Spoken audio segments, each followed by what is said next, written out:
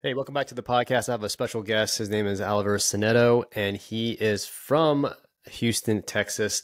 And he scaled his business from $0 all the way up to $10 million in real estate. And also, he's an immigrant from Cuba. So, welcome to the show, Alvaro. So, I actually want to know a little bit about what drives you in regards to real estate. Like, what is your purpose on why you're doing this particular business, like real estate? Like, it's hard, it's grueling, but why are you doing it, man? What drives you outside the monetary and the materialistic aspect of it? Thank you, bro. First of all, thank you so much Yeah. for having me in the podcast. And yeah, definitely looking forward to uh, share my story and also learn from you and yeah, give people like my point of view, my kind of my purpose behind it. So yeah, Uh-huh. again, immigrant from Cuba who came to this country like 8 years ago, and now I have family, two kids. So I will say I'm doing this, other than that, of course, the monetary compensation to be financially free. And I'm also doing it to prove and to show everyone that it can be done. A kid who came from Cuba with zero money. I mean, I don't know if everyone knows that Cuba is a communist country, zero financial education. So I came to this country with, I will say, the immigrant hungry, the immigrant Mhm. desire to grow, to go ahead, not just to settle with a 9 to 5. And yeah, to prove everyone, to prove the other immigrants who are Mhm. coming to the state looking for the American dream, and also for the ones that are born here, right? That if an immigrant came and I'm doing the work, I'm growing in my business, everyone can do it. I think that that's Yeah. what I push me to do the work every day. Yeah. With So your that purpose proof. is just to show other immigrants that they can do it too, coming here with nothing. Like you just want to, that's your purpose, right? Yeah, immigrants and the ones that are not immigrants, let's see, the actual citizens, the people in here, like, hey, this guy just came from another Yeah. country, zero education, have to go through a total mindset process, mindset change process. So Wow. we can do it too, definitely. Okay. So when you came to this country, the United States, 8 years ago, what was your mindset? You didn't know any English, you didn't know any education, and how did you end up starting like real estate? Can you take me like a journey on that? Like just like a quick like 5 minute brief. Yeah, so I always, that being an entrepreneur, you kind of burn with that desire Hmm. to always do something more. But again, I had zero education on that. So I'm a former software engineer, and I'm a Mm. full-time investor now since Nice. 2022. But Oh, I just came with congratulations. the idea. I just came with the idea that let's find a nice W-2 and live a good life. The American dream, Hmm. your house, your car. I mean, just by having that, we have 99.9% more than my previous, than in Cuba, that being in Cuba. But Hmm. again, I always had that mindset of that growing. I think that my parents always gave me that, like, work hard, do more, do more. Yeah. So I just came with that. But again, my Okay. my process was I would go to the States, find a good job, but also inside of me was, okay, this is not, is that it? Can I No. go, can I grow more? Can I go behind that? So yes, I luckily got introduced like a week after I arrived, got introduced to a network marketing business that changed Yeah. completely my mindset on that. Okay. Did you end up sticking with that marketing networking business, or did you end up going out of that business? Uh, Actually, we still have the kind of the membership. We still like buying products for that, but we're not growing that Uh, business because again, I wanted always. So the business changed my mindset on what mm, wealthy people do. And what wealthy yeah. people do is like they read a lot, they invest in real estate. So I always, from the beginning, I was guided to that route. That's why I chose real estate over everything. Okay.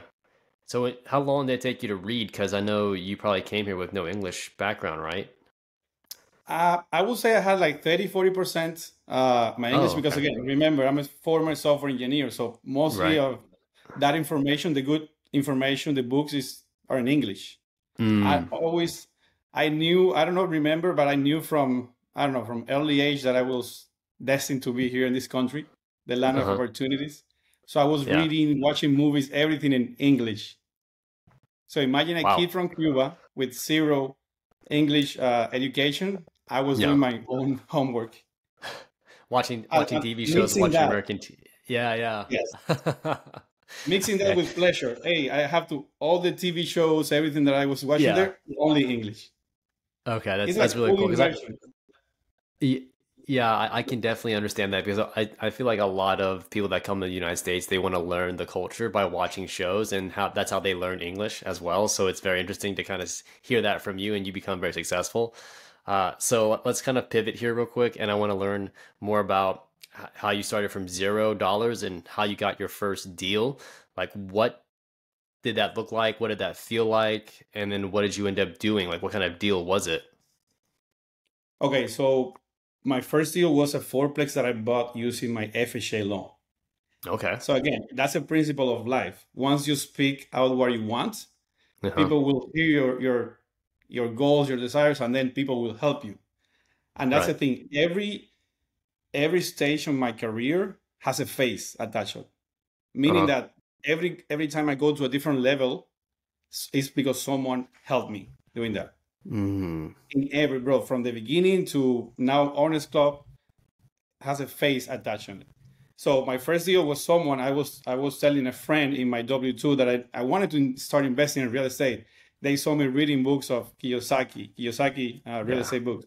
So they told me, hey, I have a friend who is an agent who can help you buy your first property on a fourplex using a FHA. And yeah, we bought it. 14K, I believe, 14K only at closing.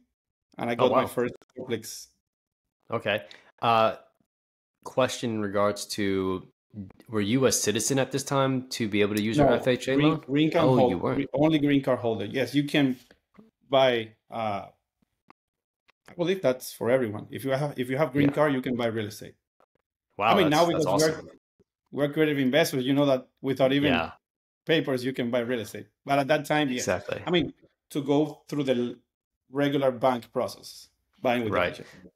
So you reached out, so just to make sure that I'm clear, you reached out to a realtor to utilize your FHA loan, and then you found this quadplex, this 4 unit property to buy utilizing your FHA, and you came out of pocket only $14,000 just to control the asset to buy the duplex or the quadplex, right? Yes, Perfect. And why did you go to a 4 unit rather than a single unit? that's a good question. Remember about the education, all the books that I was reading? So Yeah. Kiyosaki, Grant Cardone, always the more doors, the better protection you have. I was Hmm. simple. If you have a single asset, one single door, and that Yeah. person and that property uh, is vacant for 2 months, you are paying 2 months. So you're paying Okay. full amount for 2 months holding cost. But if you Right. have the same property, I mean, like similar property but four doors, even Yep. if you have 50% vacancy, you're still making enough money for the holding costs. It's, Okay. it's about protection, growth. For example, now Uh-huh. that I have more experience, I know for sure that let's say year after year, when you go on and raise the rents a little bit to kind of match market, uh, Hmm.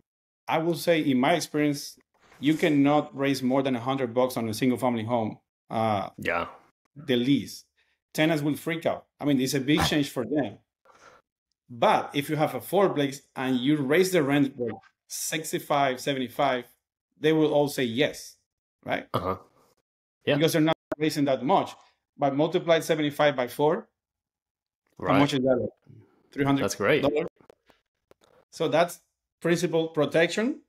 On the back Yeah. end, multiple doors, you can have 50% occupancy, you're still paying your mortgage, and overall growth. It's important too. Okay. So the Did you mindset have to of make more doors? Gotcha. Yeah. So you can raise the rent even higher and then create your more cash flow at the end of the day and more protection. Did When you bought this quadplex, did you have any repairs that you needed to make? uh yes, like around 5K in Okay. repairs. But Okay. I took And one of my credit cards and uh yeah, we did that. Again, I only had like 12K out of, remember, I I Yeah. put down like 14K. So Yep. I had only 12K saved. So I got a Oh, loan from a friend who lent me the 2K. Then I used my credit cards to buy, I mean, okay. to So the repairs. to repairs, right? And then how long did it take to recuperate all your money, your investment in the property? Well, in this specific property, remember, I bought Yeah. it on the market. So I bought a retail, I bought it at the top Yep. of the market. And because I was reading too, that's another lesson in life. I thought that I was a multifamily investor, Cuban Greco dog. Yeah. I also had a W-2. I went and Uh-huh. hired a property manager right away from day Oh, one. Big mistake. I didn't know yeah. about real estate. I didn't know about management, and I was paying an extra service. I didn't do my underwriting like correctly. So on the Mm-hmm. basic numbers, I was kind of breaking even, right? Mm-hmm. So imagine hiring a property manager on top Mm. of that. So I was kind of losing money or break even every month. I did that for a year. So, Okay. but now after that, I learned. So I got a mentor who told me learn the things first, and then you Yep. can delegate. So you know if they're doing good work or not. Mm-hmm. So long story short, I spent a year breaking even or even losing a little bit of money. But Mm-hmm. after year two that I took control of it, I started raising the rents, improving the units, and it took me like 2 years to recoup the 12K. But now, Okay. 4 years Yeah. later, 5 years later, I'm cash flowing $2,000 plus A month. on that property. Net, right? Yeah. Net cash flow. Wow. So So the I would, PITI, go ahead. yeah, yeah, go ahead. No, go ahead. Go ahead. PITI is 2,400 plus I pay for the Okay. water and trash is like Okay. between 300 to 500. So Mm-hmm. that's 29. Mm. And my gross rent are like 5K. Okay. Yeah, you're making really good margins on that. Yes. And when when you bought this property, did you actually live in it with your family at the time? So for FHA, you have to qualify. You have to do Yeah. that, right? So I kind Yep. of changed all uh, the bills to that unit, the unit number 4, Mm-hmm. and I lived there for a month. I mean, you have to live for a year. Excuse me. Right. But again, I just lived for a month, and that's it. Then I kept all Okay. the water bills, and I moved a friend, to that unit. I see. Okay. I So didn't then, kind of so now you, follow the rules, but I did the right thing to get approved for the bank. Actually, sometimes, right. not every time, FHA will send an inspector just to check Oh, that you're really? living. Not every time. It's like Right, right, right. once in a while. It's rare. It's really, really rare, right? Mhm. But again, it's smart to have all the bills, everything that you personally have Hmm. in that property, in the unit that you're going to live. Okay. And then walk me. So now you have this you Yes. stabilize this property, you bought this property. How long did it take you to buy the next property? Oh, like 6 months after. Again, Oh, through connections, yes. yeah. So Through con- you still were negative on that property. How did you come up with the other amount of money to buy your next property 6 months later? I know you have a software engineering job. Did that pay for most of the down payment or whatever amount of money that you needed? yes. So that using remember I had the side business, the network marketing business. I Oh was yeah. literally saving every penny, not going Hmm. out with my family, saving every penny that I had to buy real estate. Save everything Really? and invest everything. Again, that long-term mindset. I didn't want to Yeah. flip. I didn't want to do anything, just buying properties and holding properties. Now it's different So because I'm an investor, so I want to leverage like active income and cash flow and wealth. But at that time, I had my W-2. So I was yeah. investing every penny that I had.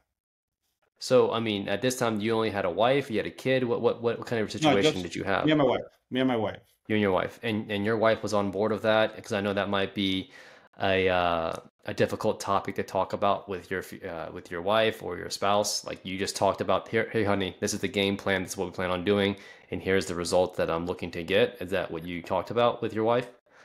Yes, actually, I've been blessed to have like a very supportive wife. So she always, Uh-huh. and also an immigrant. She came with me from Cuba, Yeah. right?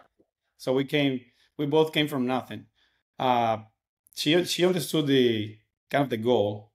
So yeah, she Uh-huh. was Okay with She it. was behind you the whole time. That's like very important for people because like you can't do it by yourself. You have to do it with, two people that understand because you're gonna have to stay disciplined. You're gonna have to suffer a little bit in order for you to do the hard things to make a better life for yourself and for your family. And so I know as an immigrant, like that's what we do. That's what our culture is about, is basically working hard today so you're gonna work hard in the future, right? You just kind of ease off on it. Um, So okay, important, so but so important. it really Having is. It really, a really house. is. Yeah. So your second property 6 months later, how much was the down payment, and did you use the FHA loan again, or what kind of loan did you No, I use? used a conventional loan. So I bought a Okay. property.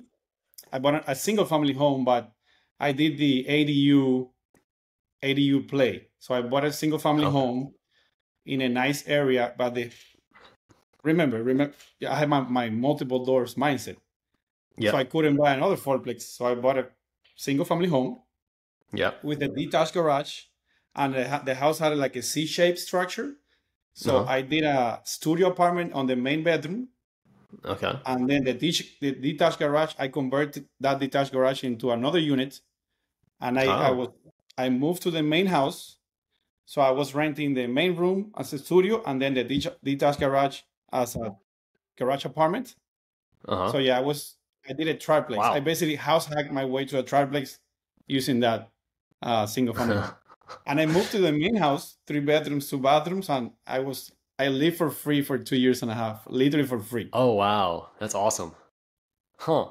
So did you go to like a government like officials to convert it into that, or you just set a lease and just say, hey, this is gonna be a studio for this, like a rent by the room situation, or did you have to go to like a permanent apartment to convert it?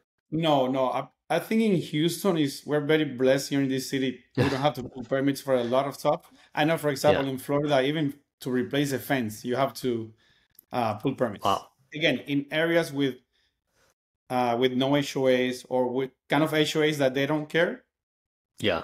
so you can do that. So you can create like an ADU, and yeah, also HOAs don't like that if you're doing it in an Yeah. HOA. But we did it in a way like on a super low profile. Yeah. And again, we rented in the two studios apartment, the detached garage and the studio apartment. We leased it to friends, so we were all part of a family there. Uh, oh, wow, okay. And you don't have any issues with your friends because sometimes people rent out to their friends and they take advantage. The friends take advantage of the landlord or the owner. You didn't have that issue at all? No, bro. I know it happens a lot, Yeah. but not in my case. I think I've been blessed with that.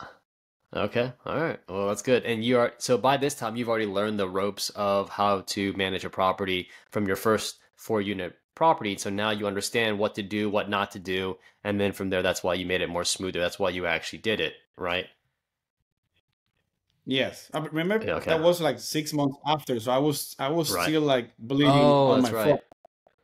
But Right. again, my mindset, I don't know, was just focus on buying. It will Yeah. it will be Pay fine off. in the future.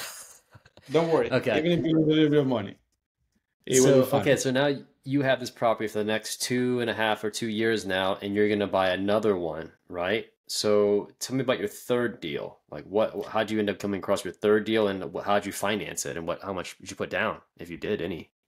Yes. Okay. So remember, those two properties were I bought it on the MLS, on the market, retail Yep. price. Yep. Again, same thing. I started talking about looking for more. How can I buy more? How can I buy more? Yeah. And again, I didn't have any money to put down, just my savings from my W-2, from my side hustle, for my Uh-huh. businesses. So uh, by connecting with people, again, every stage of my life has a Yeah. face attached to it. So I got a lady who saw that I was hungry looking for properties, and she introduced me to the off-market type of properties. I did it at that Okay. time on my second property, 7 doors, house Yeah. hack and fourplex. Yeah. I didn't knew about off-market deals. All I knew was Uh, Kiyosaki, and I always ask, this guy is buying properties. He says that he refinanced those properties and get his money out. I have no idea how he's doing that because numbers don't work on the MLS. So, and it's true. I was, how the hell this guy's doing that?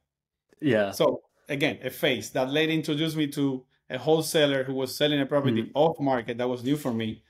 And I told her, yeah, let's do it without zero skills, zero knowledge about the off market. Oh. Luckily, she introduced me to my Harmony lender, now mentor, friend. So the Harmony lender guided me through the process of buying the property off Oh, market. that's amazing. And today is the property with the most equity that I have. Again, a duplex. I had that Yeah. mindset. I need to have multiple doors, right? So it was a Mm-hmm. single family door with an ADU already built in the back. Mm. So I bought it Okay. for like 120, rehab like 25, and I did the BRRRR strategy. Oh, And I think I left like 10K in the property at that equity, time. right? hmm The property had tenants, so the tenants were okay in the Uh, main house, were okay kind of staying in there. So it was like smooth process. I mean, mhm. the harmony, the BRRRR strategy was kind of smooth, but I didn't have the money. Again, on the rehab, I Okay. used my credit cards again. So leveraging all those people's money. I Nice. mean, in Oh, this case, the credit cards. So okay. that was my first off market deal. And did you, when you burned it out this time, did you come out zero out of pocket? Like, did you clear your No, debts no, and no, you're, no. Again, oh, I had to put like 10K. oh, okay. Okay, I Yeah. got you. Yeah, through the Which is process. cheaper. Yes, Yeah. definitely, definitely. And with 60, 70K in equity from day one. Oh, wow. Okay. So like every single, like what I've noticed here as a pattern is like, your first deal, you put the most money in. The second deal, you put a little bit less from what hmm or yeah, a little bit less. And then the third deal is a little bit less because now you're getting smarter, you're educating yourself, you're doing the work, you're doing the actions. And every single time it gets easier and easier and easier for you. That's what it sounds like, you know? Yep. All right. In this, so in the, I will say in the front Mm-hmm. end, yes, it was getting easier, but it wasn't getting easier for me to keep recouping the money. Again, I didn't have Right. any extra, I didn't have business. So I always I was finding ways to finance that extra 10K, that extra Mm-hmm. 12K. Again, credit cards that I don't recommend now because no one told me how to raise capital, but Yeah. I was resourceful. So yeah, finding any money anywhere I could at that time Okay. So with the you've done mindset of three. holding the property. Yeah, yeah, yeah. Your holding is going to pay off because you have equity in the third deal, and like that's going to be driving you. You have like 60, $70,000 of equity, so that kind of recuperates all of your money, but it's stuck on a property. But if you were to sell that property, you can definitely recoup all your money and then kind of buy another one with it, which makes sense. Yep. So that's three properties. Are you at $10 million now? Like, how did you get to $10 million now? Like, let's start scaling. So now you have three. How do you get to $10 million of real estate? Okay, so once I discovered the bird strategy technique, I thought, oh my God, that's what Kiyosaki was talking about. Buy a property, fix it, and then get his money out. Yeah. So I was super excited, and quickly realized that if I keep buying properties from wholesalers, so I bought like three properties after that Hmm. from wholesalers. Again, my mentor, my Harmony lender, I also realized, hey, this guy has a ton of experience, like 70 plus properties. He managed like 100 properties. And the guy is teaching me because the good thing about mom and pop Harmony lenders Yeah. is that they have to sit with you. They're analyzing the deal, right? Not the Hmm. big ones. I mean, every Harmony lenders, because Harmony lenders lend based on the asset, not you. That's Hmm. extremely good for newbies like myself at the time.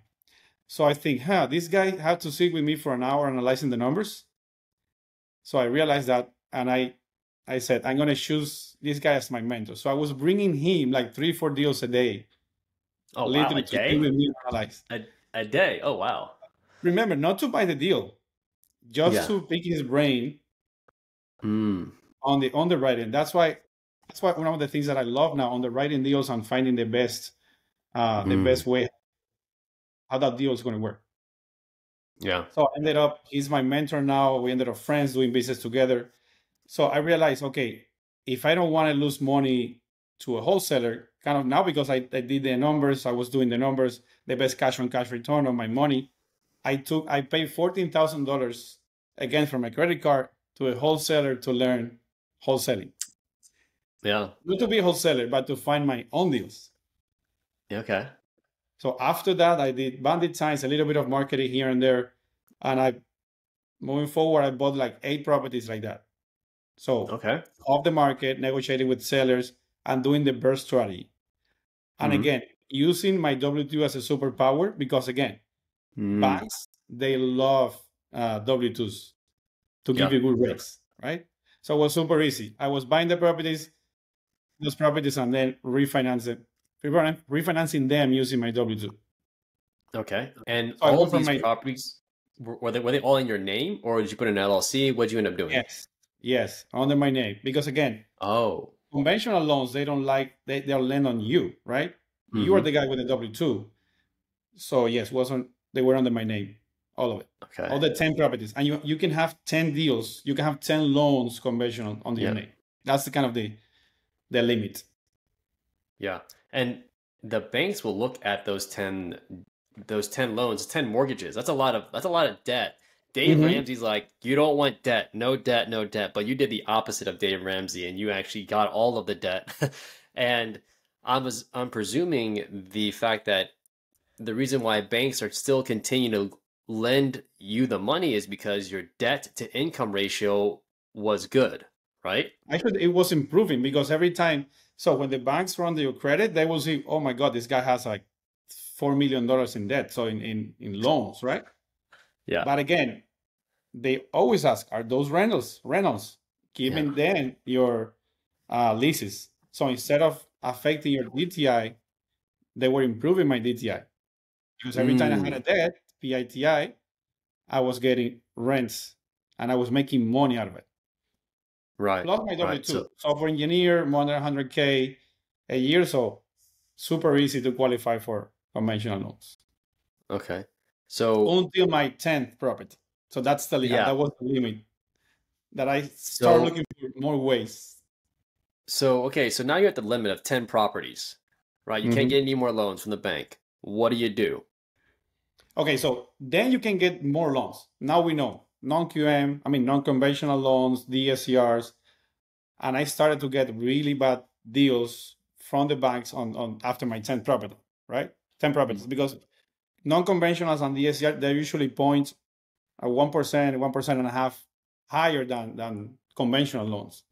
Yeah. So I thought, and also remember, in all my properties, I was also always using my credit cards, using Hmm. loans. So that's a back end that we can talk a lot of it. But Yeah. I was not being smart with that because I didn't knew at the time. No one told me again about how to raise capital correctly. So Mm, I was using my own money. So my credit got affected below 700, and okay. I was tapped out with my conventional. So I started looking for other ways to uh, hold properties and to buy properties. And guess Right. what? If you start looking at that, you're gonna see Pace Morby online. And once you see Pace Morby, once you watch Pace Morby, you're done. Now Yeah. you are in love with the guy, with how much value he adds, with Yeah. yeah, he's the great. I mean, one of the great leaders in the industry right now. For sure. I'm For because I'm sure. like that. I'm a go giver, so you connect. I mean, you're like me. That's Yeah. why we're here. You quickly connect with that guy, and then it's all done. You're gonna be part of Yeah. sub It's two, over. Gator, Owners Clubs. So I'm 100% sure. Yes. Okay. So talk to me about today's portfolio. Are your 10 properties still in your name or is it moved out into an LLC? Like, where is it at now? Okay, so let me. So those were 10 properties, but after that, I kept buying properties, Yeah. like using credit finance. I'm Uh-huh. still using cash, the burst strategy. But I Okay. learned to be creative. Nowadays, Yeah. with the rates, with insurance in Texas, they're super high. Taxes and insurance. I don't know if you're aware of Hmm. it. But you need Yep. to be creative or on the purchase, or you need to be creative on the back end. What I mean by that Mm. is long-term rentals, they don't cash flow anymore, single families. Yeah. So with my mindset of multi doors and exit strategies, I learned about Airbnbs. So we bought a bunch of Airbnb properties. We even started a management company with a partner. Then I learned Section 8. That was another kind of exit strategy. and Oh, I wow. kept buying cash deals, but this time doing fourplexes. I Oh, was house hacking my way to fourplexes, doing it more professionally. If you go to my mm, IG, I have a ton of videos how I take yeah. houses with two buildings and I convert those duplexes in fourplexes. Oh, wow. I Okay. I kept buying cash deals by Yeah. doing that, adding a lot of square footage using the garages, the ADUs. Again, Mm, every skill that I learned in the at the beginning, I use it now, but yeah. more professional. And of That's course, amazing. I'm yeah, second, Yeah, that's amazing.